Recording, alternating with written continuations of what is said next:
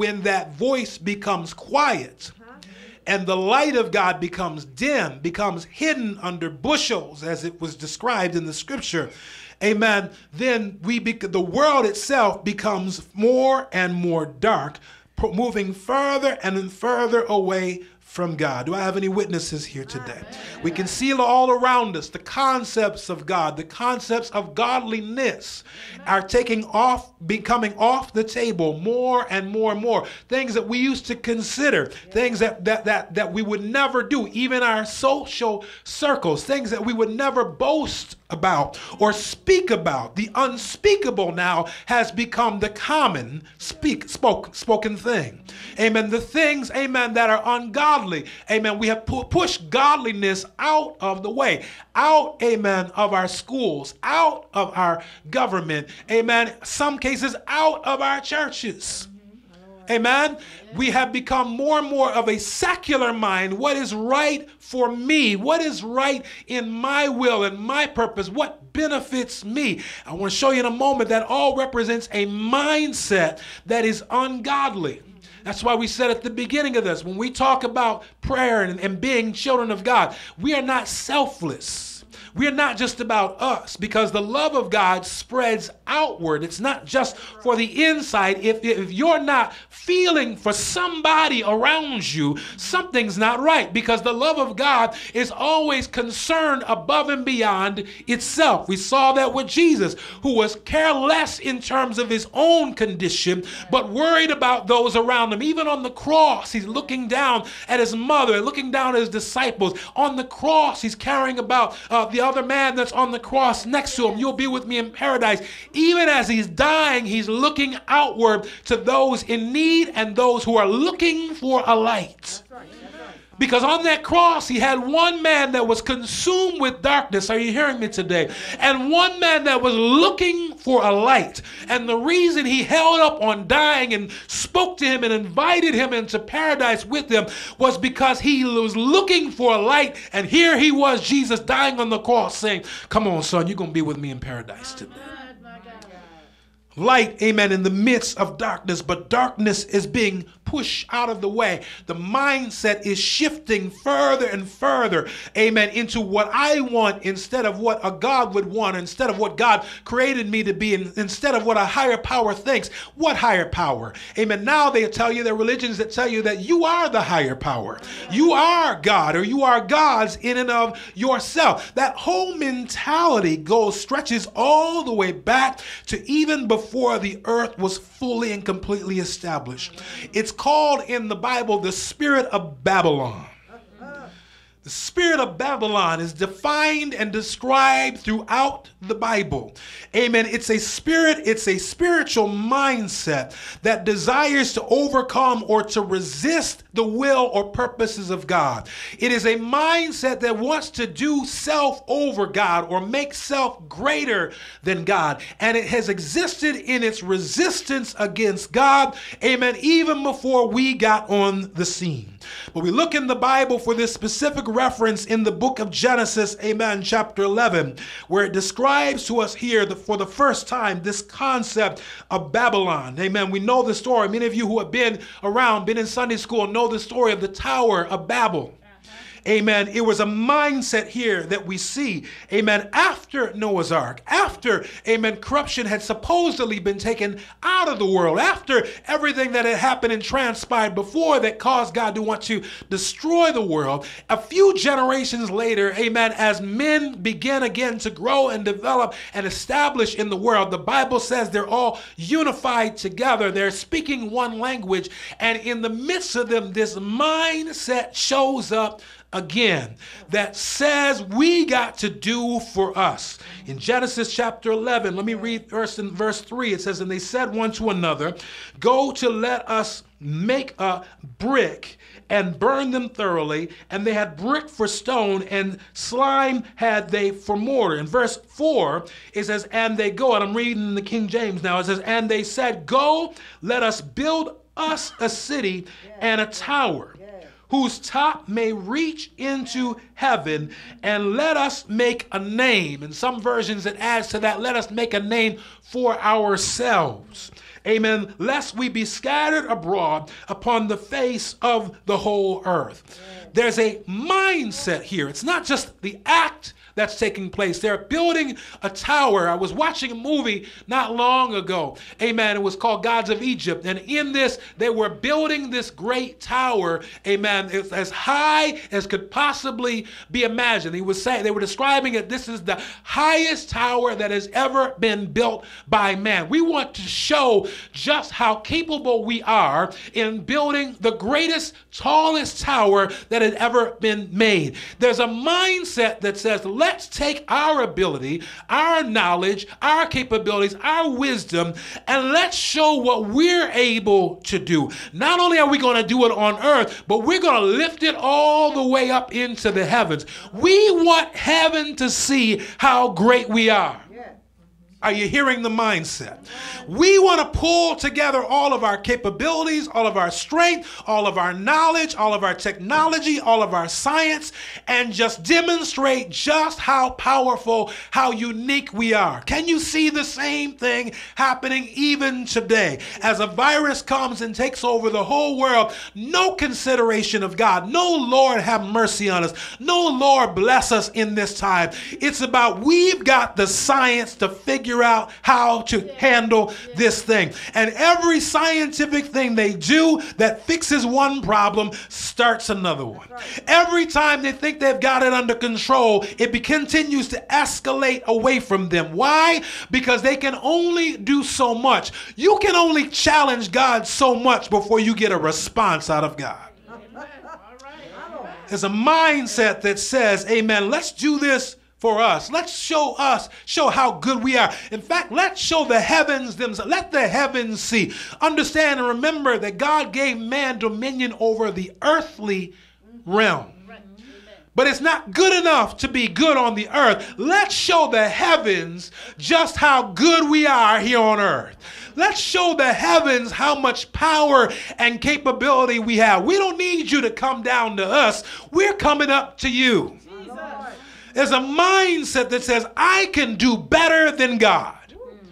I can do it better on my own. I can do better by myself than having to depend on God. It's a mindset. It's the spirit of Babylon. It goes all the way, amen, from the beginning, and it carries all the way through the Bible. It started, in fact, amen, with the devil himself. The devil was the first we see to have that mindset. In the book of Isaiah, amen, chapter 14, it tells us the story, amen, of the devil who wanted to make himself greater than God. Isaiah chapter 14 verse 12 says, how art thou fallen from heaven, O Lucifer, son of the morning. In other words, you used to be the morning star. You used to be heavy connected under the will and purposes of God, but now you have fallen. Why? How art thou cut down to the ground when thou didst weaken the nations? For thou hast said in thine heart, I will ascend into heaven, and I will exalt my throne above the stars of God, above the stars of God. And I will sit also upon the mount of the congregation in the sides of the north. And I will send above the heights of the clouds, and I will be like the Most High. There's a mindset there. There's an attitude that says, look, it's not good enough anymore to just be under God. It's not good enough to be one nation under God. It's not good enough anymore, amen, to be a servant or a child of God. I've got to be at least equal with God. The mindset of the devil was, I can be even greater. Listen, I've been doing this job long enough. I know what I'm doing now. I don't need God. I've got people supporting me. I want to have followers like God has. I want to have a throne like God has. I want to be a leader like God is. And I'll take my throne and elevate it even above the throne of God. It's a mindset that became released into humanity. We see in the book of Genesis, amen, Adam and Eve, amen, children, servants of God, made in his image, given dominion over the earth, amen, given authority under God, content with that authority until the mindset shows up that tells them, no, you don't understand. It's not good enough just being under God. You have the potential to be like God. The whole aspect of eating the fruit, amen, the devil told them, and why doesn't God want you to eat this fruit? This is the devil being cunning. This is how people be in your life. Why, you tell me, why is it that God doesn't want you to do that? Come on, let me hear you say it. Well, God told us not to eat it, not to even touch it. Amen. It's forbidden to us. Well, did he tell you why you shouldn't eat it? No, he just told us not to eat it. Well, let me tell you, let me explain to you what God is trying to do. God is trying to keep you down. Because he told them, he said, God knows that if you eat of that fruit, you will become like him with the understanding of wisdom and good and evil. You'll be like God. The temptation of those of us who have the ability to choose, amen, is to determine whether we're going to choose our way or God's way. God made us in his likeness. He gave us the ability to be ingenuitive, to think, to be creative, to decide for ourselves, and then gave us the choice. Who are you going to follow? Are you following God? Or are you going to follow self? The devil just gave them the opportunity. He didn't do anything to them. He didn't make them do anything. He just gave them an offer. Said, look, you know, if you eat of that fruit, you're going to be like God. That's right. And the spirit of Babylon that was in the devil, amen, he cast it onto the earth and caused us to decide, you know what? It's not good enough just being under God. I want to be equal with God. So the sin of the devil cast on to the sin of man. Now we see the sin of Babel as they make themselves known in the heavens. We want heaven to know our name. We want to never be forgotten. We want him to know, amen, who we are and how powerful we are on this earth. The spirit of Babylon continues all the way through, the mindset all the way through, even until the book of Revelations, where Babylon, the city, is finally destroyed. I want you to understand it's not just the city, but it's the spirit. It's the mindset of rebellion. It's the mindset of we can do better than God. It's the mindset of we can do best on our own. It's the mindset of we are powerful all by ourselves that has to be destroyed because it constantly keeps mankind in a way of moving further and further away from God. Now let me ask you right now, can you not see that mindset in and among us right now today? The Bible shows us even in Revelations as the tribulation period begins to come in, the more God throws on the earth, the more rebellious and angry they'll become. Because their determination is we're going to do it by ourselves. We don't need God. In fact, amen, we curse God. We don't have a mindset for God. The mindset of the spirit of Babylon is an attitude of independence or equality with God. We're created to be independent thinkers, but we are choosing to go our own way instead of going God's way, migrating further and further away. Every time a calamity comes, it used to be we used to pray. It used to be that our leaders used to call for us to pray. People, we need to pray. I believe back in the 1940s when Pearl Harbor was attacked, amen, leaders were calling people to pray. Amen. When 9/11 happened, amen, there was barely a call to prayer. There was more exclamation of we're going to rebuild. We're going to do better. We can overcome. Amen. Now that coronavirus has come upon us, it's not about praying to God. It's about trusting our science. They're more confused against each other than they are for each other. They can't even work together to use the gifts that God has given them. Because they're so struggling for who's in control of this, who is right, who's going to do the right thing, who's the one we should be following. There is a gap in leadership, and everybody's trying to figure out who they should follow today. The spirit of Babylon in the midst of everything that's going on. We see us move further and further away from God and deeper into a self-deity, thinking that we are God. Thinking that our minds, our thoughts, our will is the wisest thing that anyone could have. Consuming ourselves. You know, it used to be we say, well, what does God want? Now we say, well, what I want. Amen. There's been a transition over the years. Amen. People used to say, we live by the Bible. We serve God. We do what the Lord says. And then people started saying, I know that the Bible says this, but I think, but I really feel. I know we're not supposed to do it this way, but here's what I feel. And to me, it feels right. I know we're not supposed to sleep together if we're not saved, but if we're not married. But you know what? This feels right. I think this is my person. I think this is okay. Amen. We see other people doing things wrong and talk about them, but then we do it and we got a reason why it's okay for us to do it. I know no, liar, liar, liar, liar. But then you come along and, well, you know, we justify in ourselves what we think is right. The Bible says there is a way, amen, that a man thinks is right. Amen. But it ends up, amen, in confusion and destruction. There's a way that seems right to a man. It seems like it's right for me. But when you're going into that mindset, the mindset of Babylon, it confirms in you that the way I do it is okay. I know it's not the way the word said. It's not quite exactly there. Amen. Yeah, God said that. That's why so many of us have trouble with that chapter. Amen. In the Sermon on the Mount, where Jesus is preaching and he's telling them, amen, amen, I told you, amen, the word said, you've heard this, but I say this. Amen. He said that, an eye for an eye and a tooth for a tooth, but I say, give them your coat. Bless them that despise you and hurt you. Yes. Mind is blown because it's hard for us to think outside of what is on our own personal interests.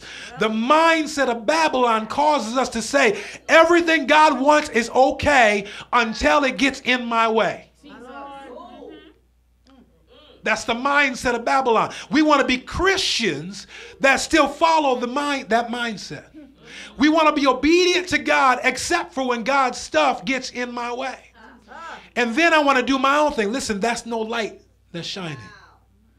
That's us filling in the darkness. It's a mindset. Amen. The further we go from God, the darker our thoughts become. The things that people now are doing and imagining and going after are things that would have been unimaginable to us. Amen, years ago. The types of corruptions that we see, the offenses that are taking place, the way people, they don't just hurt you, they don't just kill you, they maim people, they stab them 60 times, they tear them apart. It's a spirit, amen, of hate and destruction like we've not experienced before. The darker our thoughts become. People now are imagining and doing things and are plagued by spirits of imagination that we could not even imagine them doing before. The things that people do to children seem almost unimaginable. How could you do that not only to a child, but how could you do that to your child? Story on this just this morning of a man, amen, a woman had invited, amen, a young girl in, amen, as a foster child at 16 years old. And the husband, the man she was with, started, amen, a relationship with the child and convinced the child to kill his wife. Unimaginable things that we would have never even comprehended. How could somebody do that? But the further we get away from God, the darker our thoughts become. Because when there's no God, there's no principles. When there's no God, there's no limitations. There's no extremities. And there's no satisfaction. The more we do, the more we want to do. The more we satisfy our lust, the more lust wants from us. It's a never satisfying endeavor. And so we creep further and further and further away from God and never fully find satisfaction. There's a greater depression rate today than ever before. There's a greater suicide rate today than ever before. People trying to be happy are more miserable than they've ever been before. Generations that are specializing in committing suicide.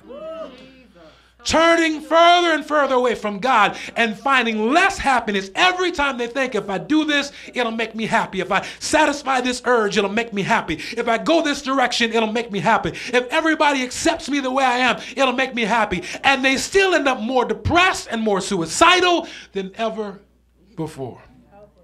And then they blame it on what other people won't accept in their life and mindset.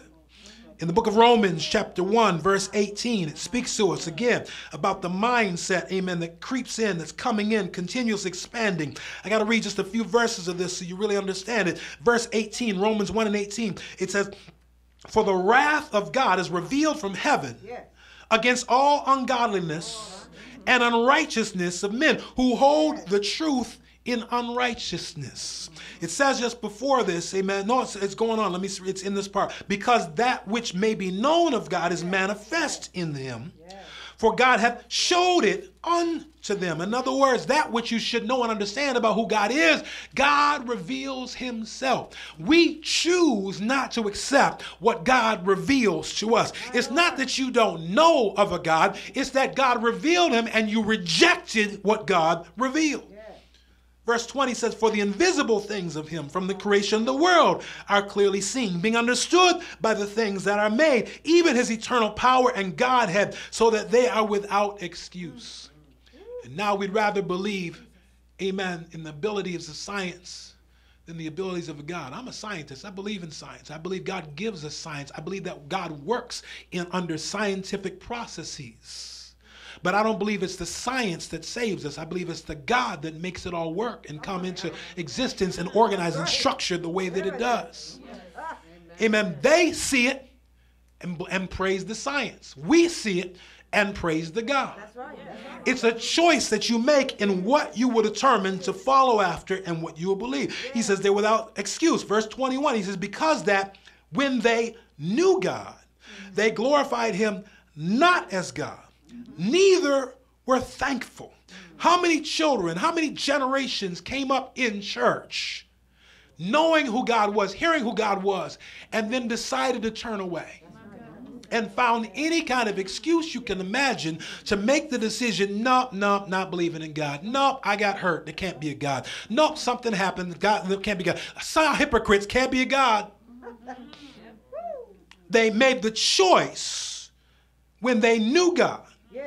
Glorified him not as God, neither were thankful, but became vain in their imaginations, and their foolish heart was darkened. Listen, professing themselves to be wise, they became fools. How many of you know they still becoming fools today?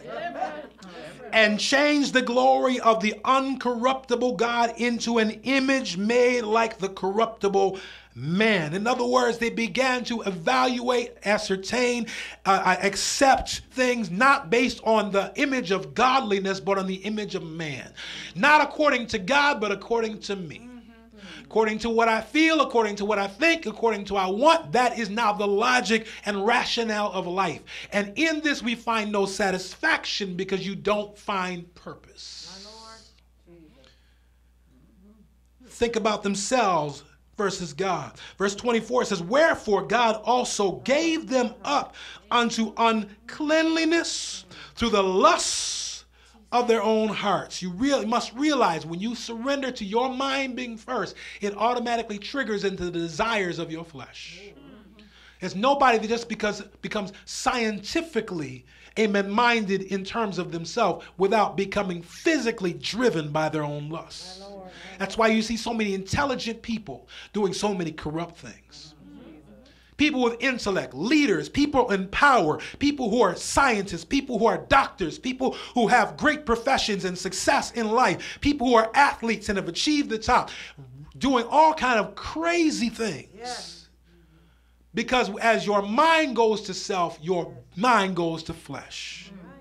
And so they're turned, amen, to the lust of their own hearts to dishonor their own bodies between themselves. Listen, who change the truth of God into a lie and worship and serve the creature more than the Creator, who is blessed forever. Amen. I'm stopping there, but there's a whole lot more. It'll tell you exactly where we are today. You'll see exactly where we are today, because the more we get consumed into it's got to be about me and my way, and I am the center of the universe. corruption and lust and desires of flesh just take you to places you never would have imagined you would go. I've told people many times there's certain doors you don't want to open because once you open them, it's almost impossible to shut them again. You will do things you never imagined you would do. If you allow yourself to slide over and just try this just one time. Just come on with me to this one party. Just come on and take a little sip of this. Take a little swig on this. It will take you to places you never would have imagined you would go. And one day I guarantee you'll end up looking back and saying, how in the world did I get here? Because you allowed yourself to be drawn by things that were not of God. And you became consumed in the lust of your own flesh. Darkness overruns the world as a result of the lack of light. Let's get back to light, y'all, because we got a role to play in this. Darkness overruns and consumes the world because there's a lack of light. Man, look at all this darkness. It's terrible, all this darkness out here. Why is it so dark? It's because there's no light. Why is darkness overrunning the world? Because the light is not shining. Because light overruns darkness. Darkness does not overrun light. The world has convinced the church to cover its light, to put it under a bushel, to take it off the candlestick. Amen. We've gotten tired and we're uncomfortable with feeling different and being talked about. Amen. Listen, today people just talking about you. In days past, they were killing Christians and they still let their light shine. Now we don't even want anybody to talk about us. We don't want us to say, oh, they're just a Christian. They're a church person. They just, listen, we are ashamed of who we are. We come in the church and shout and glorify God, and we go out in the world and we become, don't see no God, don't see no Jesus, don't see, amen, no difference. You looking just the same as I am. You might look holy waving your hands on Sunday, but on Monday morning when you show up as work, you were just another one of us. The darkness grows because the light is not shining. The light is the thing that will draw and compel people to change. And let me just tell you, some people are not going to like the light.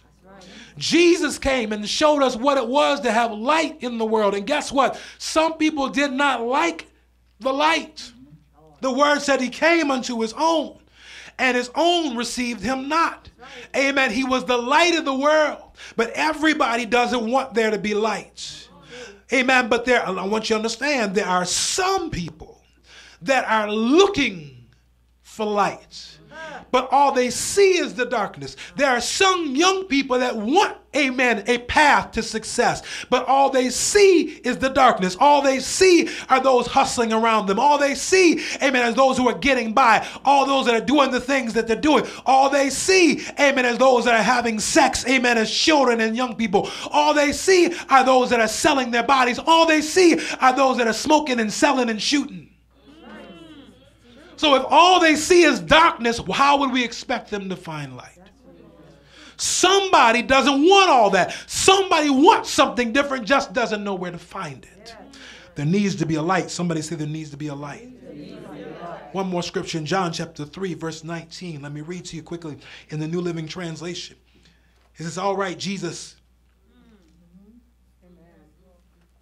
Amen. Destroy this temple. That's not the right. Oh, I'm sorry. That's chapter 2. Verse 19 of chapter 3 says, and the judgment is based on this. This is Jesus. Remember, the Bible in chapter 3 says, God so loved the world that he gave his only begotten son, and whosoever believeth, amen, he came into the world as his light. But he says just prior to this, amen, that everybody is not accepting that light.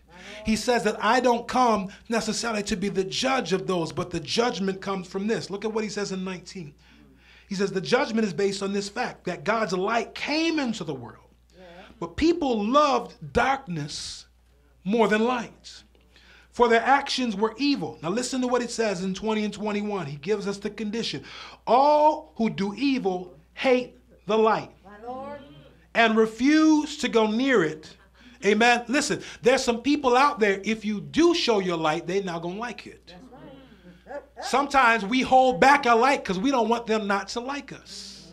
if they really knew, oh, no, I'm really a Christian. I believe in Jesus Christ. I'm here to be saved. Amen. I'm walking with the Lord. Amen. All of a sudden, they'd be looking at you funny. And so to avoid people looking at us like that, we just kind of cover over that light. No, I don't need to deal with it here. Amen. I'll just take it back. I'm saved. Hallelujah. Thank God I'm going to heaven. Amen. But I'm not, y'all need to see all that. But I'm good. But everybody else around me is seeing darkness because your light is hid under a bushel. Yes, amen. He says there's going to be some people that see that light, they're not going to like it. That's okay. That's all right. Why don't they like it? Look at what it says. He says, all those that do evil, hate the light and refuse to go near it, for their sins will be exposed. Something about light, when light shows up, it exposes things that are done in the dark. Amen. No ungodly person wants to hang with you. Not when you showing the light. They don't want to go to lunch with you. Amen. When you're letting your light shine. They don't want to go out. Amen. Let's go out. Amen. Together. No, you go home. We going. Amen. We'll see you later. No, you don't need to go. You will destroy their high. You'll mess up their high up. Can't get high right hanging around you. Oh, I'm telling you the truth. When the light ain't shining, they do whatever they want it for. Yeah, man, we good, right? We good, right? They keep asking you, we good, right? You want something? No, okay, all right, we good. Amen, amen. But when the light shines, all right, we'll be back. We'll be back in a little while. We're going to take care of some stuff. Amen. When the light shines, they don't want you exposing. In fact, they get offended. You think you so good. You ought to just come over here and drink this with us. What's the matter with you? Amen. I've heard some people say, look, if I don't trust somebody unless if they never say any swear words. If they don't cuss, I don't trust them. I've heard people say that. Amen. Look, if you don't cuss, I don't trust you. So what you gonna do? Well, I'll say a couple little words here, just so, God forgive me, just throw out a couple things. Okay, now you in the club. Come on, boy. Why are they doing that? Because they want you to be as deep in it as they are. And if you're not in with them in the darkness, they want to kick you out the club. This is a no-light club. Some people are going to see your light and they're not going to like it. Jesus said if they didn't like me, they're not going to like you. Not if you're doing it right. If you're compromising, if you got it under the bushel, if you take it off the candlestick, then come on in the darkness with us. But don't bring that light over here, because that light suggests that what we're doing is wrong. If you call them on things that are not according to God, amen, they're not going to want nothing to do with you. They're going to all of a sudden you the enemy. All of a sudden they're on the attack. Amen? They call it today cancel culture. That's one of the ways they come and get you. Because if you're not in alignment with what they say and what they believe, you are out of the picture. You can't be in the club. You can't be a part of anything that we are associated with. Amen. You are out. Don't you say that we're wrong. Don't you say that what we're doing is not right. Don't you say, amen, that this isn't the truth. The darkness is not going to have it. Verse 21 says, but those who do what is right come to the light so others can see that they are doing what God wants. People who want to be right are tired of being in the darkness all the time. They're looking for the light. There are people out there that are hungering for light. The problem is they just don't see any. Everybody they've come in contact with has been a hypocrite. They talk to them one way behind the scenes, and then they got in front of everybody else, and they act a whole nother way. You ain't got no, why am I following you?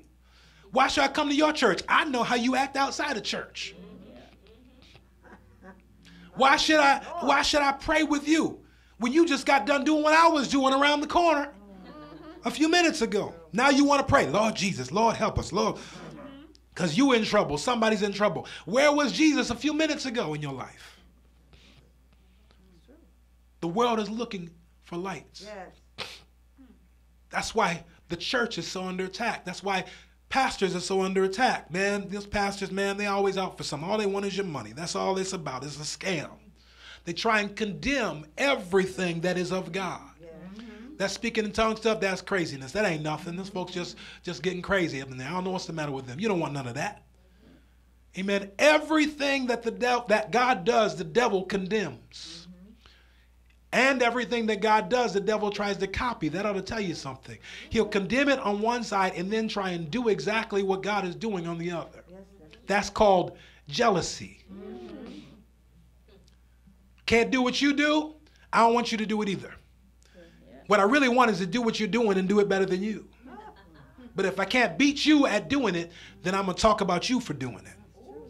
That's jealousy. There's a spirit of Babylon that dwells and exists in the world today. God said in the word, let your light shine. I want you to understand that our difference is offensive to the world. You don't have to do anything to be offensive to the world. I didn't say nothing. Look, just because you have a light, they're not going to like it. Somebody's not going to like it. But we need to understand today that light overcomes darkness. Light repels darkness. Where light is, darkness has to move out of the way.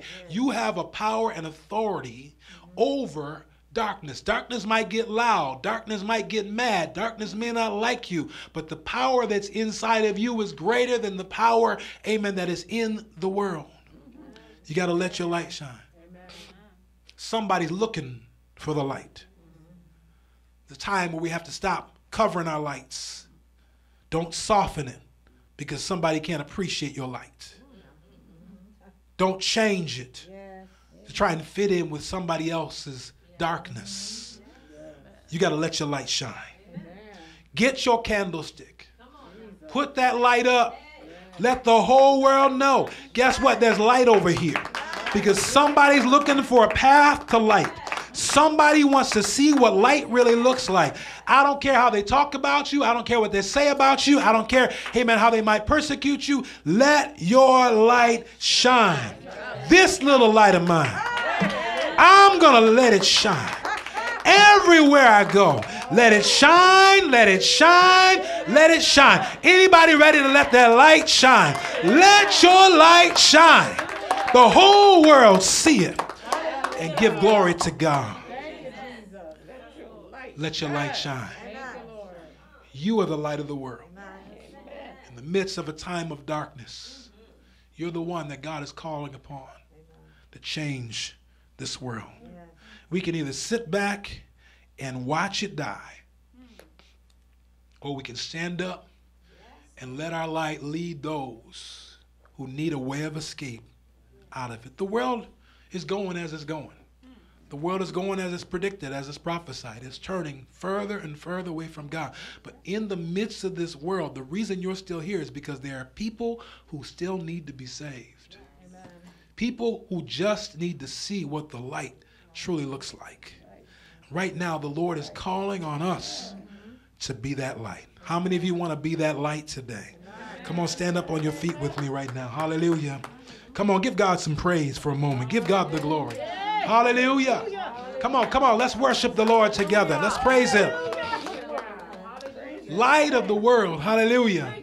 Father, we come before you right now, surrendering into your hands, asking you, Lord, have your way. Father, take control of us. Use us, oh God. Align us for your purpose. Align us for your will. Father, have your way with us. Lord, we want to be your light today. Help us not to be darkened. Help us not to be ashamed of the gospel of Jesus Christ. Your word said it is the power of God unto salvation. I am not ashamed of the gospel of Jesus Christ. Father, help us not to be afraid, not to be ashamed. Help us to realize that there's somebody out there that needs us. They need to hear the voice of someone calling on the Lord. They need to see somebody who in the midst of calamity and trouble will speak to Jesus. Will speak a word of faith and say, I know my God has never left me and never forsaken me. Somebody out there that needs to see the direction that's different from the direction they're in now. Hallelujah. Those of you who have children, amen, your children, the friends of your children need to see a saved family. They need to see what a good relationship looks like. They need to see holiness because they don't see it in their own homes. They need to be exposed to the love of God and the love of Christ. You have a role to play in being the light in your neighborhood. Families around you don't need to see the screaming, the yelling, the hollering. They need to see the love of God coming out of your home. They need to see there's something about that family that moved over there. Amen. There's something about them. Your light needs to bring light into your whole neighborhood. Hallelujah. Let your light shine. Change the school districts that you're in. Let them know that somebody still believes in God. Change, hallelujah, the districts that you're in. The families, the friends that you work with.